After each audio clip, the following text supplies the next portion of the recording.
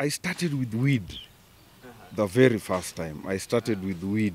That was a deep one. That was a deep one. Peer pressure from a guy who saw my soft looks by then, and he decided, you are a soft guy. You can't do this thing.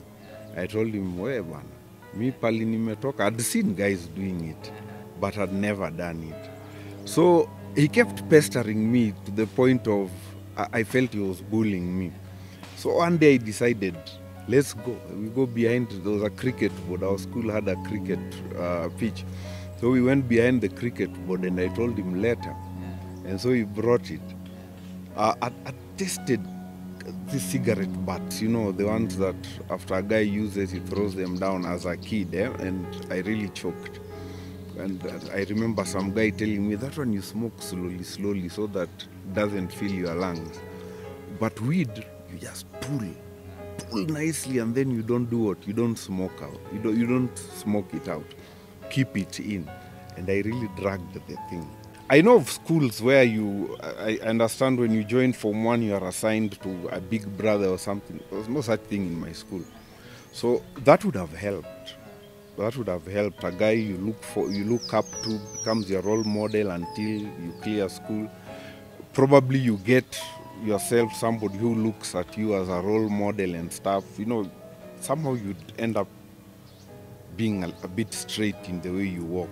Well, had mom noticed a few changes in my character, because what would happen is I started taking less and less care of myself. I would not comb my hair. You know, by then reggae was big, eh? So everyone wants to look, you know, wearing those bangles and stuff. Missing showers, it's a boy thing, but a week is another thing, altogether. So there are a few things should have noticed. Should have noticed that I would light up this smelly fragrance Indian things. I'd light it in my room, and she'd ask me, I'd tell her I like it that way. Kumbe, I'm trying to mask the smell of weed. But then after that, I think I joined the rugby team around that time. So this kept me busy. And somehow I stopped these things. But I kept the occasional cigarette, yeah?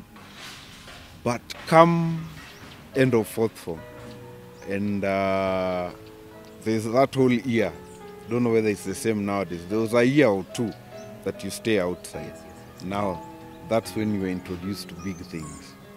Yeah, because now you have freedom to do what you want. Of course, when you go back to the house, it's a different thing. But your mom understands now that you're an adult and stuff. She goes to work and stuff. I was introduced to something called Toivo. It's a fruit wine. Toivo.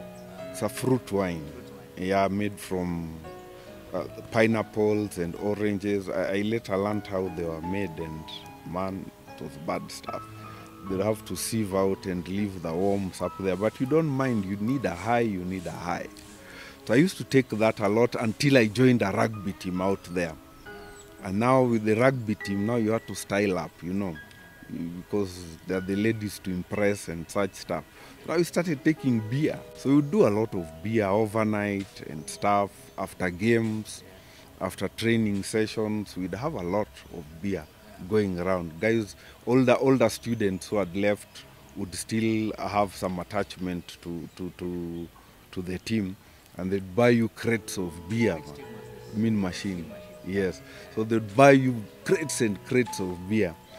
So as I continued taking this, around 1993, Indian drink started making its way into the country. Now they were cheap. The only reason we never used to take whiskey, Kina Smirnoff, Kina Johnny Walker, Nini, was that they were beyond our budget. Yeah, but now there's a drink for 150, 200 bob, a whole bottle. Now we started mixing. The first advice I'd give that guy is stop. Stop right there, because that's the beginning of the end. The moment you start, with all that time that you have, with all that peer pressure goes on until probably 80, 90. With all that peer pressure, you're bound to fall. One, for the student, it's just you want to impress. You see, you want to impress guys. You know, when you take a bit of alcohol, when it starts altering your mind, you have this ability to speak and speak well, which means confidence levels are high. You know, so it's just about impressing people out there. Yeah, you don't need to impress anyone when your mind is altered. People want to see the real you. They want to relate to the real you. Because now, you know, when you stop drinking or somehow you don't have money to drink, you are a wreck, man. Nobody even wants to talk to you. For parents, monitor your child. It's your child until the day you leave this world. Monitor that child. Looking back to why I started drinking,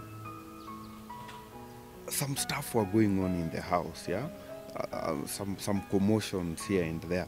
And I found alcohol to be, I found my mood and mind altering things to be a place for escape. Now, if your house is going to be a place where a child wants to seek refuge elsewhere, you already lost the child. There's hope. It's all about hope. There is hope. Falling, the Bible itself says a righteous man falls 7 times. So those of you who don't feel they are righteous enough, imagine the number of times you fall. But you need to get up. So they should come back to church. Come back to church, man. Forget about guys talking about it. It's about you and God. Yeah, church is just there to support you. If it's not supporting you, the Lord himself. Come to church. Walk in and ask this question. Do you have a program that supports people who are struggling? Do you have people, men and women, who you know who've gone through this thing? I'd like to talk to one of them. Open your arms to them. Welcome them. Let them come. This is where they belong. They don't belong in bars out there. They don't belong in places where they are being ridiculed because of what they have become. They need a place, and the place is church, where they can become people of substance in society.